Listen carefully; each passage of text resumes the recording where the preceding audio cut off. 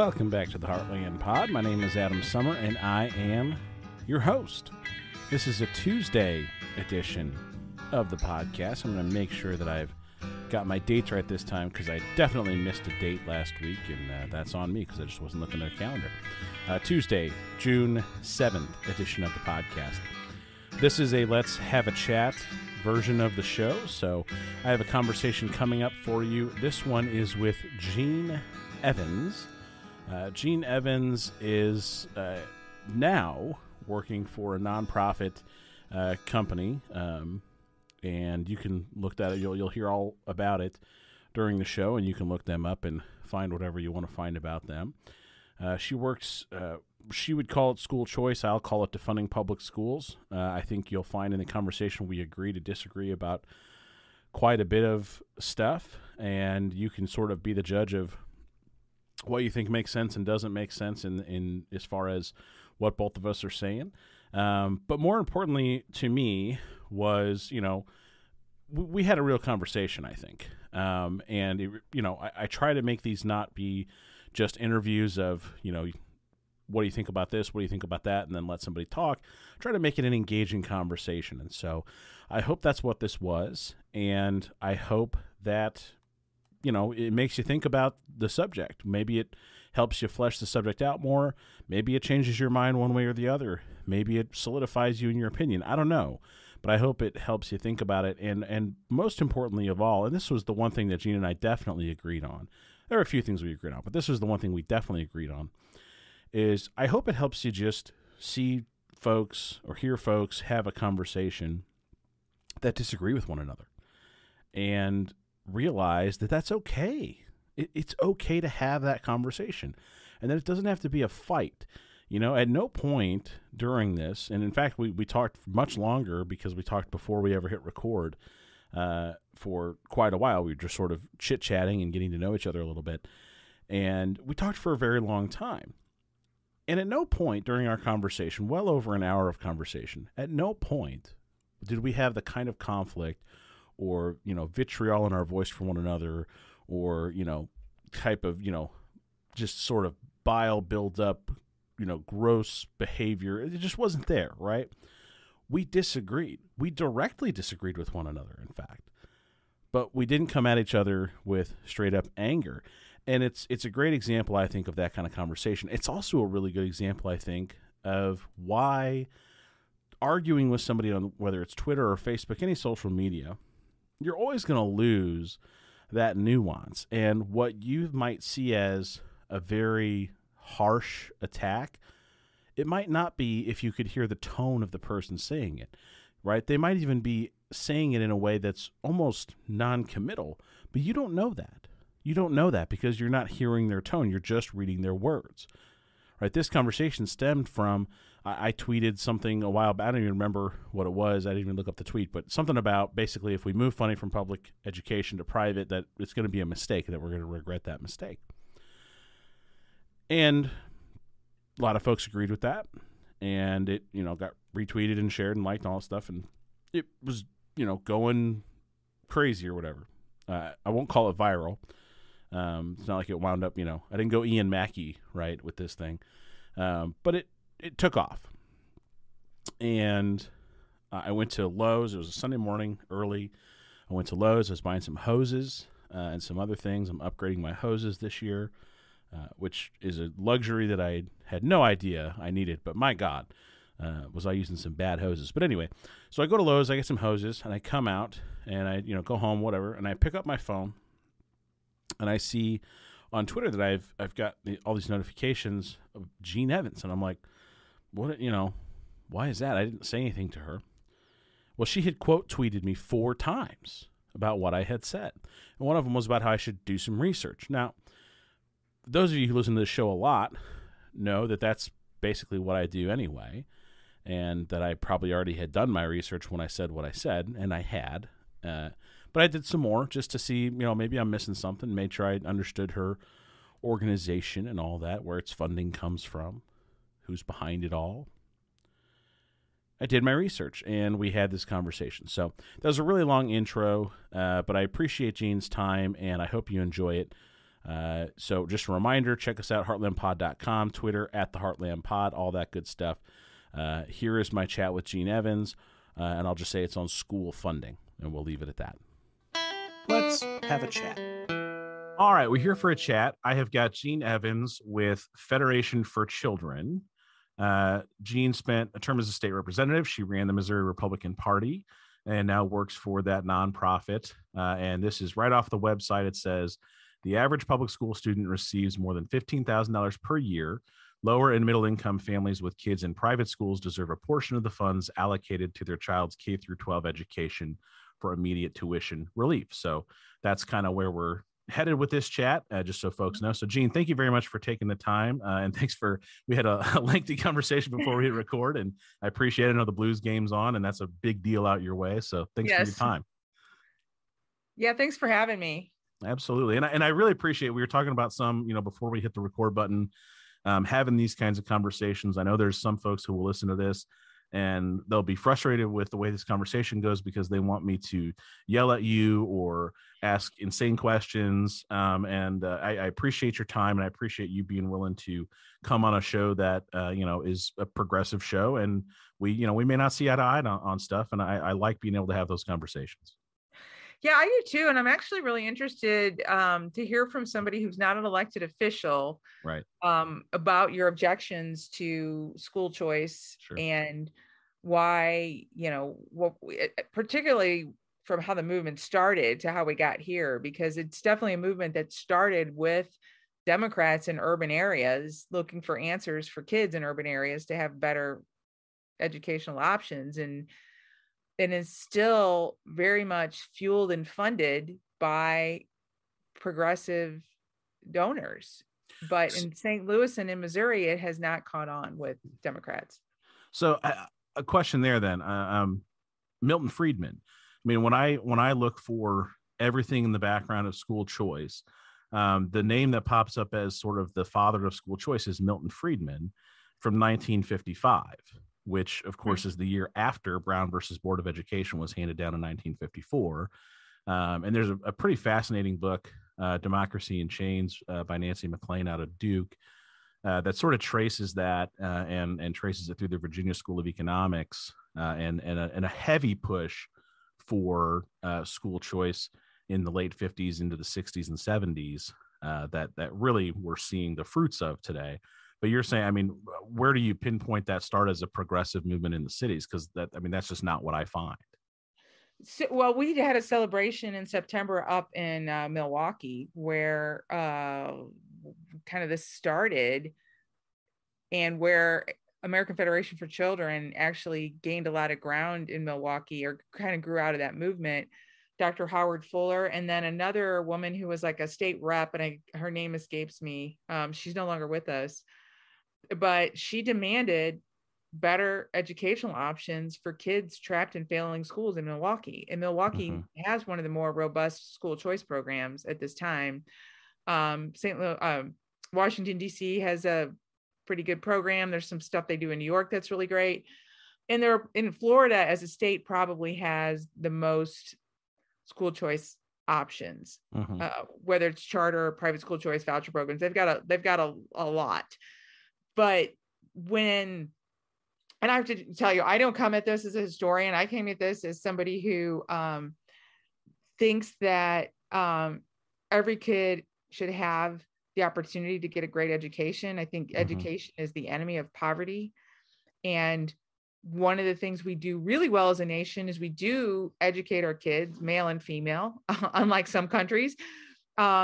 And we don't segregate them by race or anything like that. But one of the things we do really bad in that process is people who already have means often have means to a greater education, and other kids and families who are in certain zip codes are sort of trapped in these failing schools. And I don't think that's right. I mean, we have generations of kids here in St. Louis who haven't had a chance to really learn how to read and write. Yeah. And it's generational poverty. And I think that needs to change. And I think that those kids, no matter where you live, if you're living in Warrenton, Warrensburg, or the inner city of St. Louis, you should be able to take advantage of the best educational option for your particular situation. And that would be an equalizer. The other thing I think it would do is really help and reinvigorate some of our urban areas, because people are fleeing the cities, and they're fleeing primarily for two reasons. One is crime, and the other is failing schools. So we set up rules in a lot of our cities. They've done that in St. Louis City here, where if you're going to work for the city, you got to live in the city.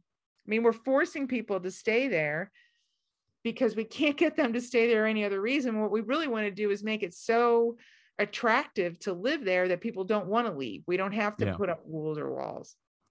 So are you not familiar then with the Griffin versus Board of Prince Edward County, the Virginia case from the 1950s? No, I'm sorry. So, I mean, if we're talking school choice and we're talking about origins, in Prince Edward County in Virginia, they actually shut down all of the public schools, all of them, and they opened white-only private schools, and they used tuition vouchers for private schools for white students to attend those schools.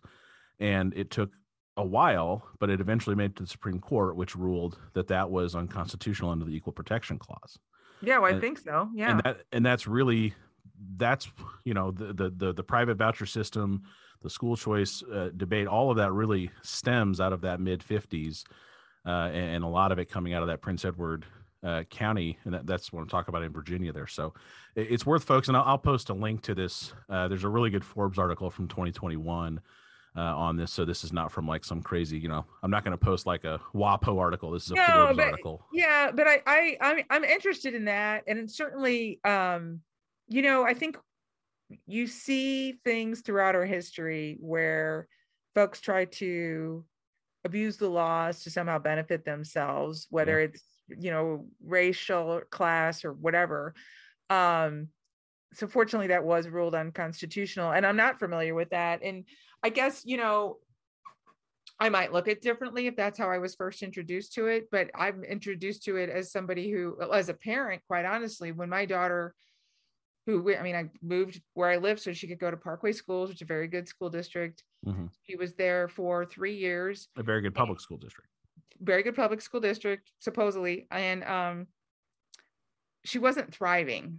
Was what I would say. I wouldn't say like she was failing, but she definitely was not thriving. And, we're at the end of 4th grade and she can't add or multiply without using her fingers. And by that time she should know how to do that. So I put her into a private school, and it was really hard changing schools at that age. She had a hard time with that, but she did thrive.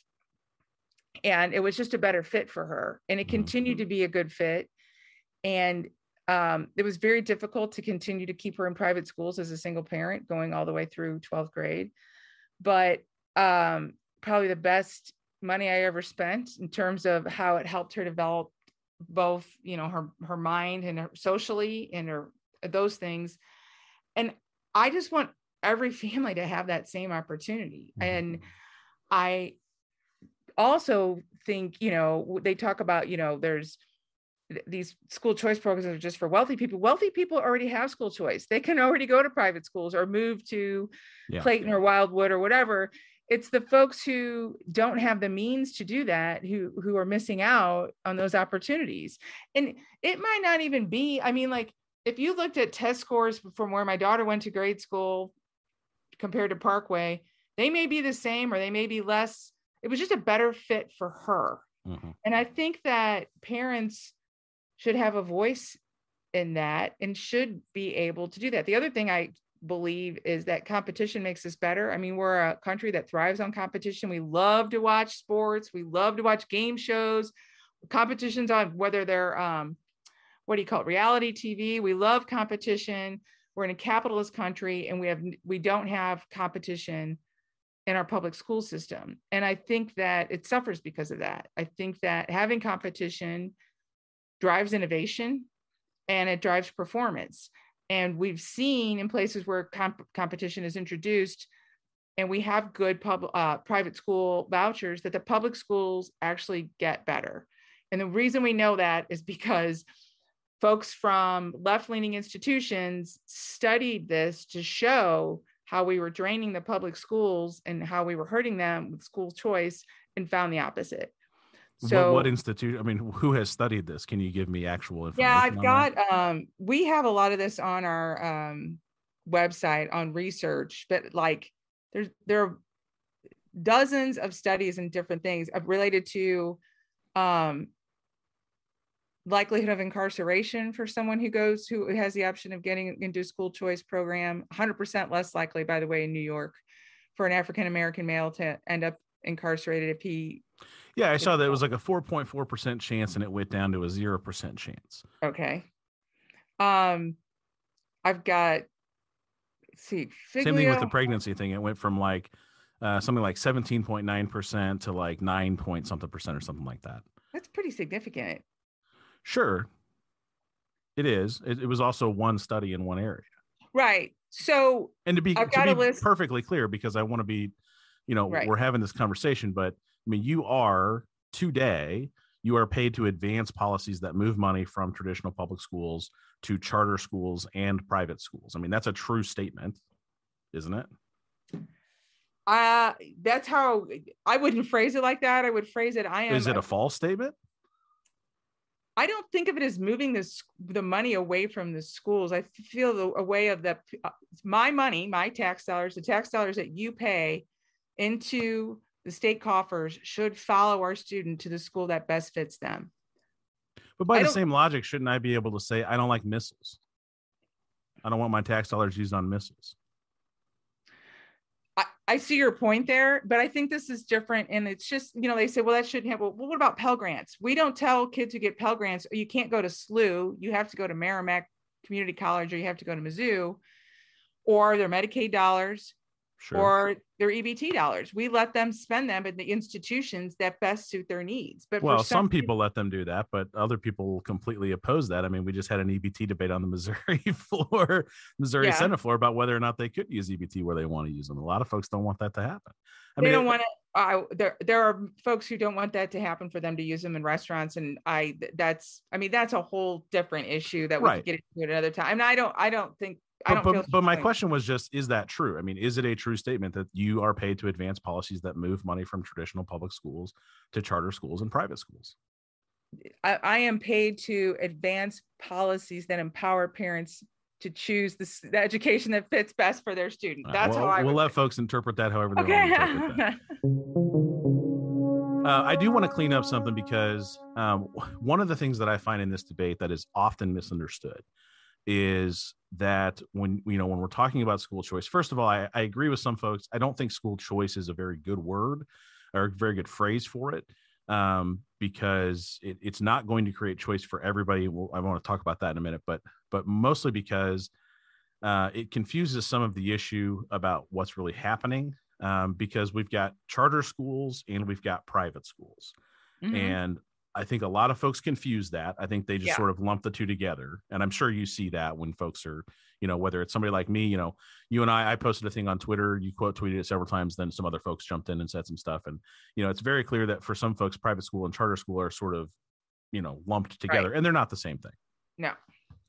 No, charter schools are public schools that have a different governing board. Right. And so instead of having an elected board, they have almost like a private board, like a nonprofit would have.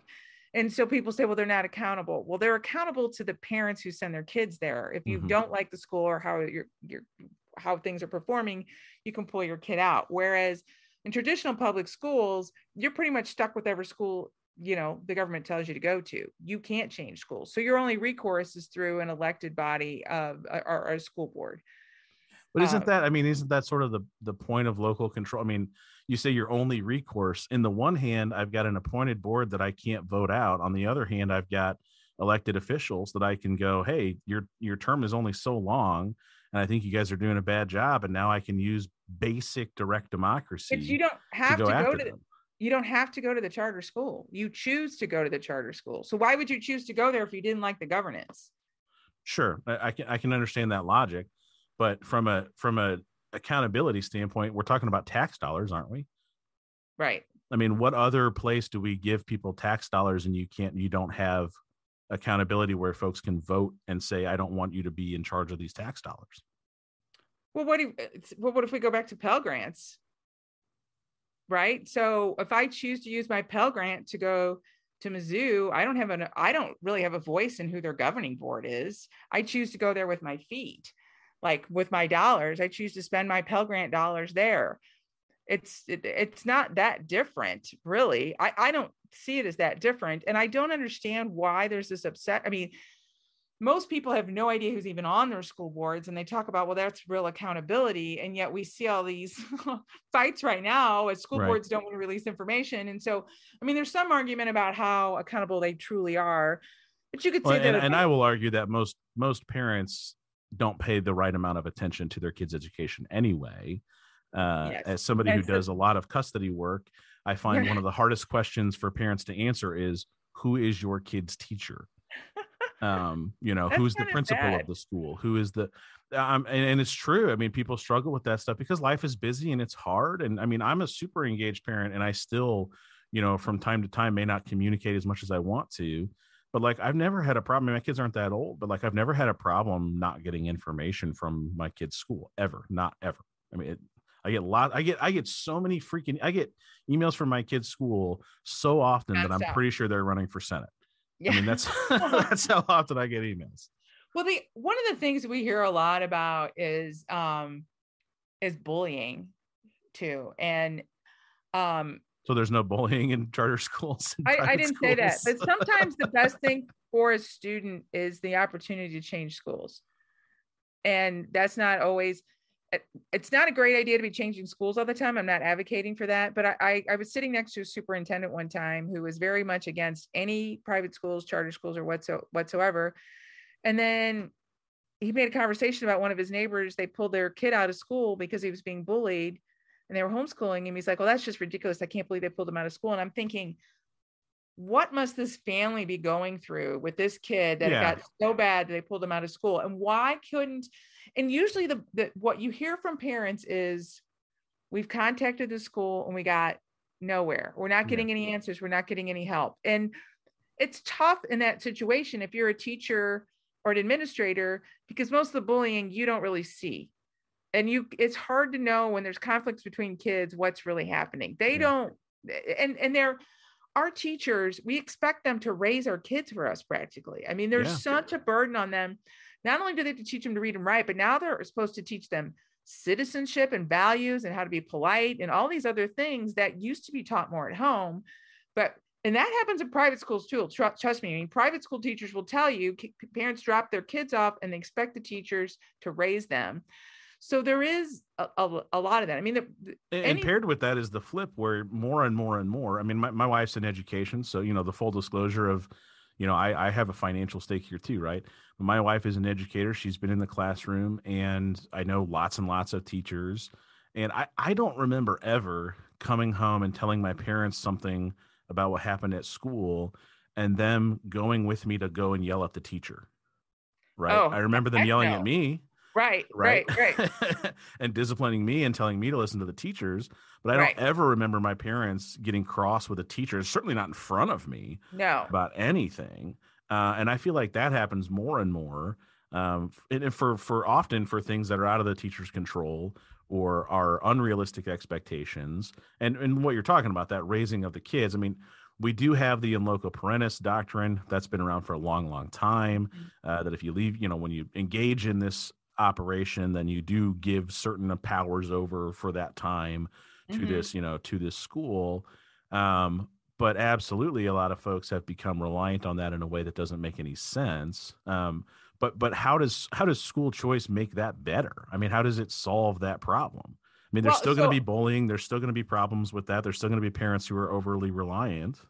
Yeah, there are. And there's I mean, I think we've been I coached for 25 years. So everybody gets a trophy. Everybody is an honor student. Everybody gets an A. Everybody, you know what I mean? Like that has been cultural kind of growing, and it's generational. I think we'll grow out of it.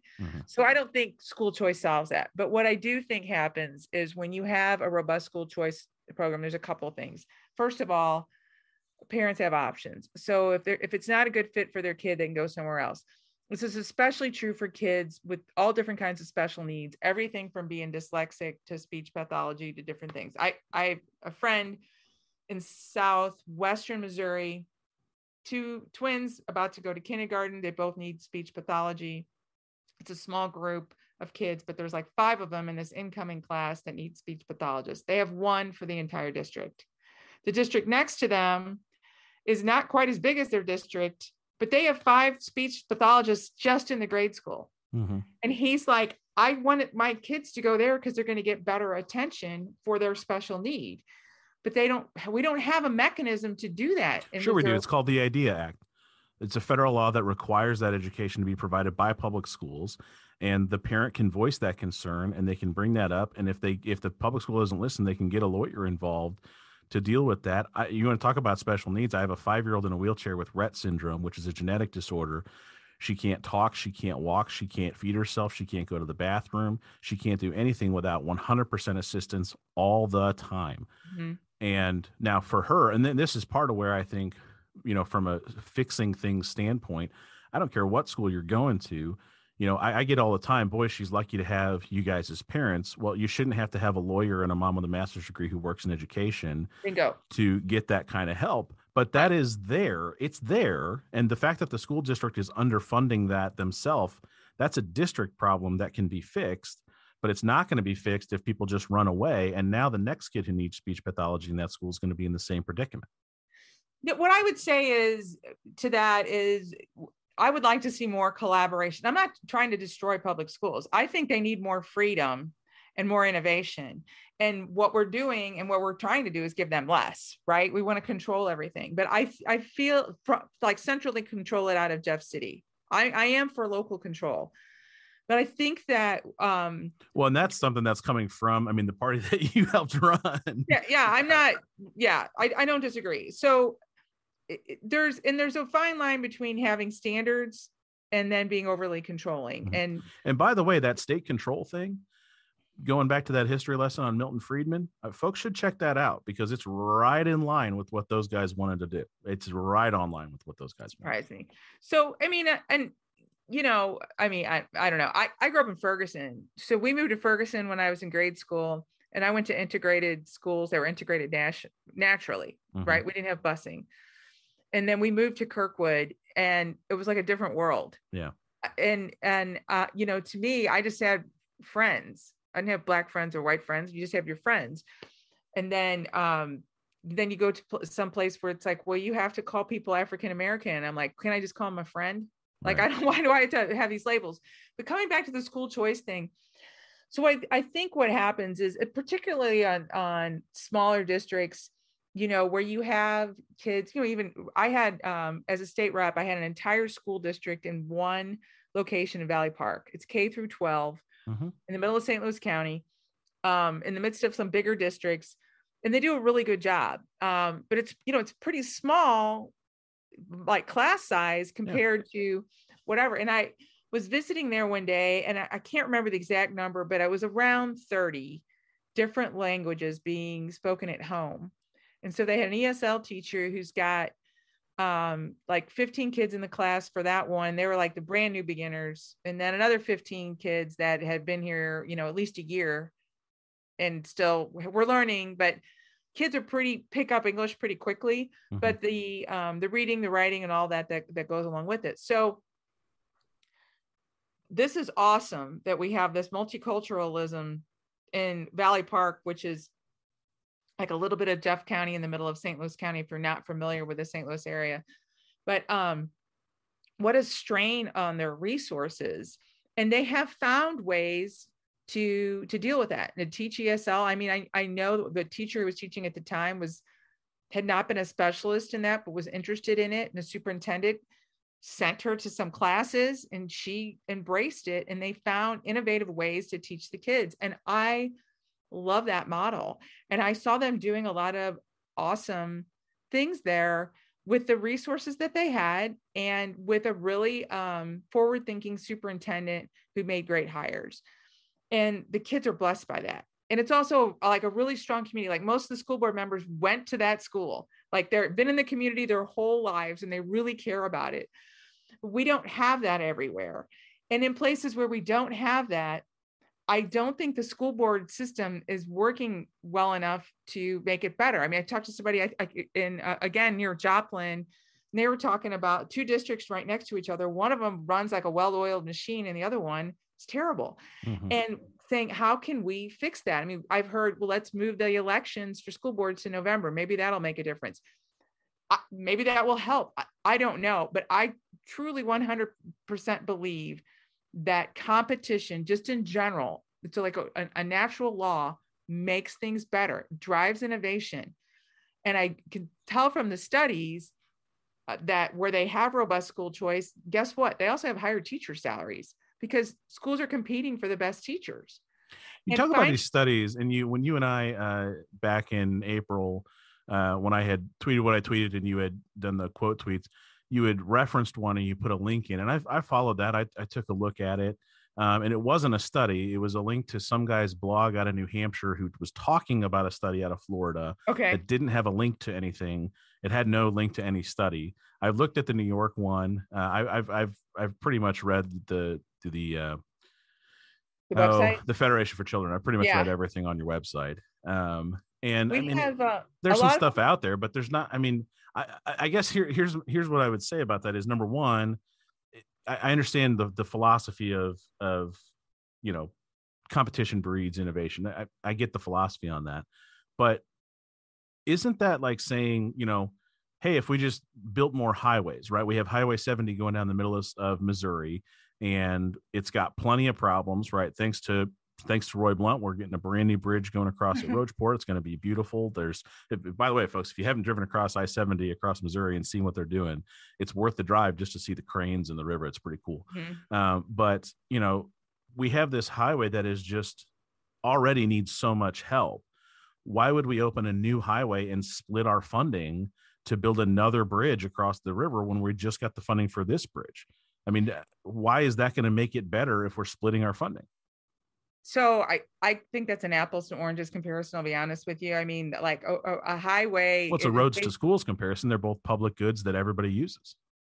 Right. But one road that's well designed serves everybody's purposes pretty well. It's not like a school that has all different kinds of kids with different needs and abilities and speaking different languages and coming from different backgrounds. I mean, it's very different. But the reason I use I-70 is, talking about a school that's not running very well.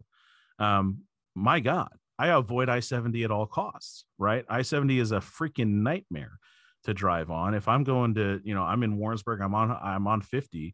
If I can use 50 instead of 70, I'm going to, and 50 is not exactly a picnic all the time. No. So, that's why I use that point, because it is one of those things that it's not in the best shape that it could be in.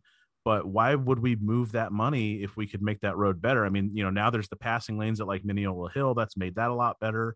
There could be more lanes on 70. It could be a better highway. Why don't we make everyone who lives in your area go to CMSU? Why do we let them go to Mizzou and make a choice about where that's higher education? That's different altogether. How is that different? Because there's no compulsory laws about higher education. There's compulsory laws about education up until age 16. Okay. So you want to talk about apples to oranges? That's completely apples to oranges. You don't have to drive on roads. There's no law that says you have to drive on the highway. Yeah, but that's an insane analogy. What am I going to do? Buy a helicopter? I mean, no, but I mean, that to me is school choice. Is saying, we want to send money to private schools. That's like saying, don't worry, there's going to be helicopters over here, and maybe you'll get lucky enough to get that. And by the way, if it's a charter school and there's a lottery, good luck. I mean, talk about these small schools. Leeton is a school that's about 15 miles from where I live. Leeton is a very small school, K through 12. If that school loses a third of its student population to a charter school, it's probably not going to make it. And it's a pretty decent little community school. If it's a pretty decent community school, why would it lose a third of its students to a charter school? Because new shiny things make people go, ooh, ah. Well, I mean, why would they build a charter school where there wasn't enough population to sustain it? I mean, that doesn't make any sense either. I mean, so they don't get school choice. That's not true. If they want to have, they can have school choice through private vouchers. And where are they going to go? So in Missouri, within 30, like 90% of students live within a 30-minute drive of a private school, which seems kind of far to me, where I have like 30 private schools within probably 15 minutes of me. Mm-hmm. But in a lot of rural areas are driving that far to go to school anyway. So there are a lot more options than you realize. There's a lot of Catholic schools and private schools throughout Missouri that if students want to change, they could, or to go to a neighboring district. I mean, we tried to pass an open enrollment bill this year that was really focused on helping some of the rural. I mean, some kids drive really far to go to a school that's there's another school closer to them because of the proximity of where they live. Mm-hmm. And that does happen. I mean, I don't think that's the rule. And where they have open enrollment, like in Texas, they have open enrollment. Most people choose to go to their local school, but for those that it doesn't make sense for, that they want to go somewhere else, they can. And the highest percentage of students that we see that take advantage of these choice programs in a state like Florida, it's like 15%. So still the majority of kids do end up sticking with whatever the traditional school was. They aren't drained, they aren't closing. In places where they have robust choice programs, they aren't closing. Now you do see, like in St. Louis area, they're talking about they don't want any more charters because too many schools are closing. Well, they have a declining population. Right. But I'll tell you what, if they start closing charters, that population is going to get cut in half because people won't have an option that they like for their kids. They're going to move to the counties where they've got better schools. If people in the urban areas had more control over where they went to school, they would be less likely to flee to the counties where they had better schools. And you'd have a more robust urban area, which I think something that we all want is to have. You know, I mean, Kansas City's doing better than St. Louis. St. Louis, the city of St. Louis is in downtown is just falling apart and people are leaving. They've I think it's less than 300,000 people in the city of St. Louis now. So of course the schools are closing, but they're going to have an even bigger population decline if they don't get control of the schools and don't do a better job of educating kids. So the website for your organization, it refers to school choice as a fundamental right of parents. We recently saw that phrase fundamental right utilized in a Supreme Court leak of the Dobbs case. And from what can see, it appears about 5 justices are about to tell us that fundamental rights aren't what we think they are. And I don't see a fundamental right to school choice in the Constitution. So the same legal status given for, the privacy for abortion that was just overruled is what your organization seems to rely on here. Well, that's an interesting analogy. I mean, there are many who believe that, especially on your side of the aisle, that healthcare is a fundamental right, and that's not in the Constitution. No, it's not. I by the way, I think that the Dobbs case is batshit crazy, but that's a whole other thing. But I mean, I just find it interesting that that's the phrasing, is a fundamental right to school choice. I think that, like, if you look at, who is a child's first teacher? To parents, right? Like, you teach your kids to walk, to eat. Mine was Elmo, but yeah. Go to the bathroom, whatever. Like, you teach your kid, and you're still their greatest teacher. Sure, they're learning more from you, whether you got a book in front of them or not. No, I see my 7-year-old do stuff that I go, oh my God, he saw me do that. Yeah. Like, I know he saw me do that. Well, wait till they start saying words that you weren't supposed to say in front of them. Yeah, that's too late. That's too late. But why do you think, you're working for this nonprofit? Why do you think private schools deserve public money? I mean, the Missouri Constitution, Section 1, or Article 1, Section 7 specifically says no money shall be taken from the public treasury in aid of a church, sect, denomination, or religion. And I don't know a private religious school that doesn't include religious worship, religious indoctrination as part of its day.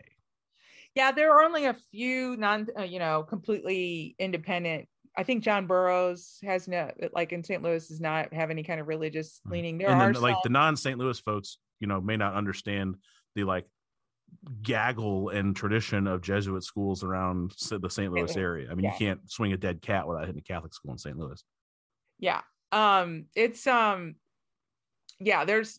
We have a robust Catholic, and they, not every kid that's in a Catholic school is Catholic. That's for sure. Especially the basketball players and the football players. Yeah, for sure. So I think the fundamental right is of the parents to decide what is the best education. And again, I think part of it is the way we look at tax dollars. So like when you say treasury, I think my tax dollars. I don't think of it as the government's money. I think of it So as, you don't believe in the social contract. well, I wouldn't say that, but I do think that when you talk about education in particular, you should have choices. There's nothing else where you do. Same thing with medical care. They don't tell me what doctor I can go to, even if I am on Medicaid, right? And that is up to the doctor to say whether they want to accept me or not. They just have to be qualified in terms of, licensure, just like the schools have to have some sort of minimum standard of education. And whether there's a religious indoctrination or not, that should be up to the parents.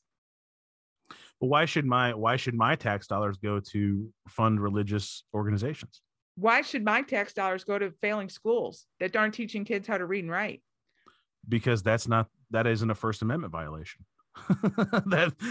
Plain and simple. The First Amendment is very clear about, as far as laws favoring religion, and the Missouri Constitution mirrors that for that reason. So let me ask it this way: would you support it the same if the money went to let's say Al Salam Day School in St. Louis? It's a Muslim-based private school. You got no problem with that?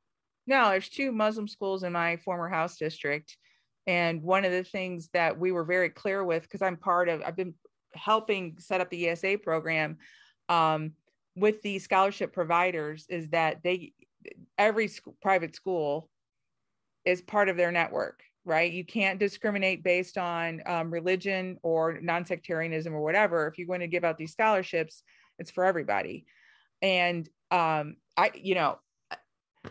live in a place where down the road from me are some apartments that have tons of refugees, and the mosque that serves as a mosque and a school also serves as a community center, much like we've seen Catholic.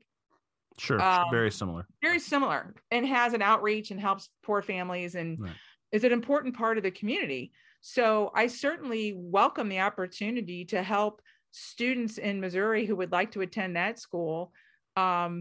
Their parents' tax dollars would follow them as well. I think that would be wonderful. And if you're not, the only thing is, the thing that we have to be careful of is discrimination, but that's federally protected. You can't discriminate based on race, religion, whatever. That follows, all those things follow the laws, right? What about the IDEA Act? Back to that federal issue of the disability thing, because that doesn't apply to private schools. But if we start giving these private schools this public money, I mean, that to me is a real complication there. What do you mean? Well, there's lots of private schools that take kids with disabilities, but they don't have to. Right. So that's what I'm talking about. So if I have, right, this is not abstract for me. I have a child who has a disability. And if I say, I want to use my tax dollars to go to a private school, and if all the private schools around me say, we don't accept children with disabilities, what am I supposed to do? Well, I don't think you would find that, but I think as a parent, what you're trying to find is the best fit for your students. So wouldn't you want to go to a school that served her needs well? Because we have a number of private schools that are popping up all over that serve specific special needs. Right. We should just put them all together, and that way it'll be separate but equal. I didn't say that. Those are your words. That's what it sounds like. What I'm saying is, so I was contacted by a school that has popped up in St. Louis County that serves kids with mostly, I think it's mostly autism spectrum. And it's very expensive because they need a lot of staff per student. And they see this as a godsend because it's going to help parents who are struggling to keep their kids in a school that's finally fitting for their student to help them stay there. Is there going to be an answer for every single kid, a private school answer that is convenient? Probably not, but the market will dictate that, where there is a demand, and we still have a public option, right? Because it is required, and there will always be an opportunity to, like I said, in places where they have a robust choice, we still have the majority of the population goes to public schools, and that option is not going to go away. No one is suggesting that, at least not me and not anybody in my organization. I shouldn't say no one, because I do know people who would like to see. I was going to say, there's some folks who retweet some stuff that you put out there that definitely are suggesting that. I got to step back that. So that's not me. I think good public schools are essential. I think, like I said, I think education is the enemy of poverty. But I think they got to do a better job. And I don't have all the answers when it comes to education, but I do believe that competition leads to innovation. And I do think we have seen places, the proof is there. And we have so many kids who have, we have a fellows program. So kids who've gone through and experienced school choice can come and learn more about the movement, how to be advocates for things that they believe in, including school choice. And when you sit and you listen to their stories about where they were going and how a voucher or a charter school provided an opportunity for them that they didn't have and it turned their life around, I don't know how you cannot be in favor of that. I mean, it's amazing. And, for parents who, you've got a kid who, for whatever reason, is not thriving with the school they're in, to have another opportunity, whether it's through a charter school or a private school, or even if we had open enrollment and they could just go to the school a district over that maybe was a better fit for whatever reason. Why not? Why not put our kids in the best opportunity for them to thrive, regardless of their parents' financial means? This should be available to everyone, no matter how much money they have. So a little bit of a shift. How much of the model legislation and information that you all push forward at AFC comes from the American Legislative Exchange Council? I don't think, not that I know of. We have our own in-house people that work on stuff like that. I know we work a lot with. Because you all are a sub of Alliance for School Choice, right? We're what? A sub from Alliance for School Choice. No, American Federation for Children is its own entity. Well, I understand it's its own 501(c)(4), but it's an arm of the underlying Alliance for School Choice. I don't think so. That doesn't sound right to me. We're not. We have our own board. We do our own thing. Sure, as any 501(c)(4) would have, but corporations can be spun off of other corporations. So I don't know that corporation. So, and granted, I've only been here a little less than a year, but none of that sounds right to me. So I'm going to push back and be like, I'm not familiar with that. Did you find that somewhere? Yeah, it's worth checking out. It's not hard to. These are all the kinds of things that there's plenty of information out there on. So there's a bajillion places to find nonprofit watchdog groups, and I'm a big fan of read everything, right, and see if there's common threads, because you can find whatever answer you want is out there. But if you can find it in more than one place, and you can find some commonality, then you might be able to, okay, maybe there's something here. That's one that seems to pop up as I look around. You encouraged me, you tweeted I should do some research. I did plenty of research. And that's something that popped up. I didn't find near the number of studies other than the ones on your all's website, but I certainly found that the connection to ALEC, the connection to Alliance for School Choice, the connection to the DeVos family or DeVos family. Yeah, there's definitely connections there. She was one of our original board members. Betsy DeVos was, and then right. So if we want to talk about abolishing public schools, then there's Education Next. There's Excellence in Education. The thing that's a little bit different about us is that we actually engage more electorally. We do lobbying and we work in elections. So we try to help elect school choice supporters. And a lot of nonprofits and C3s, C4s don't engage politically, and we do. So that's one of the ways that we differ from some of these other kind of think tanky. Walton does some stuff, Kaufman does some stuff in St. Louis, in Kansas City. But, City Fund is very engaged in urban education. That's definitely a left-leaning group, and they support us extensively. And I definitely don't discount that, I do think that comes from a different place where you're talking about, if we're talking about urban schooling, you're often talking about historically redlined areas where the property values were, systemic racism is real. It may not be the reason for everything the bad that's ever happened to anybody ever, but it certainly is real. And redlining was real, and suppressing property values was real. and the system is paid for by property taxes. So if you live in a neighborhood where the people drawing the lines drew the lines to make your property values lower, you're going to have lower funding for your schools. And, so I can understand a desire there, but wouldn't it make more sense to just fix that problem if we just fix the funding problem? They haven't fixed it. I mean, in places where they're spending, twice as much money as ever, they still haven't fixed it. How do you fix it? What's your answer? Well, I think it takes time, first of all, but that's the real question, because we've got half the folks in the Republican Party want to get rid of all property taxes completely, but they don't want to come up with a replacement for that funding. So we've got to have something to fund the schools. And if we can make it a more equal funding across the board rather than basing it on that local funding mechanism, I think that would be fair. I think it would be very fair. So we have our director or like PR guy is named Walter Blanks, and his mother went to the schools and said, my son's failing. He needs something. I think he was in 7th or 8th grade. And they said, we've got like a 5-year plan and we're turning this thing around. And she said, I don't have 5 years. Sure. And I think that's how a lot of parents feel, is they don't have the time to wait for folks to fix schools that they've been waiting for them to fix for 10, 20, 30 years, whatever. They want answers now for their own kids. And we want to support them.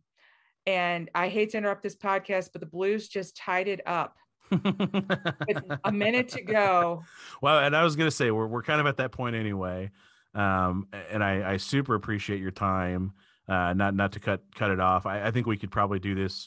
Well, we did do this for a very long time. Yeah. We didn't record a lot of it. So, yeah. I appreciate your time. I definitely, I would love to keep engaging on this, because I just straight up disagree with you. And I know you disagree with me. And I think it's at least a conversation to have, because I don't think there's enough folks on either side of this conversation who are engaging this way. I think there's a lot of folks engaging who agree with one another, but not who disagree with one another. Yeah. And that's important. So I appreciate your time, Jean. Can I give another plug for a spinoff of our organization, which is called Black Minds Matter, and it's run by Denisha Merriweather.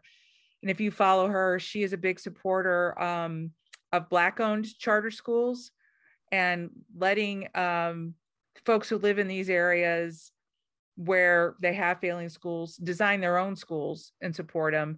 And she's doing amazing work. So if you can check her out, I'll try to send you a little tweet. I just followed Black Minds Matter on Twitter, so I'll check it out, because I said, I'm an information gatherer. So that's awesome. So thank you so much. This has been great.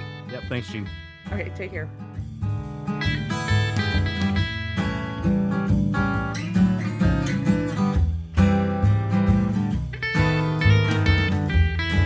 The Heartland Pod is a production of Mid-Map Media, LLC. Follow us on Twitter with @TheHeartlandPod. With email, you can reach us, heartlandpod2020@gmail.com, online with heartlandpod.com. Subscribe, and please sign up for our Patreon with patreon.com/heartlandpod. Become a podhead or an official Podgressive today and unlock all of our content.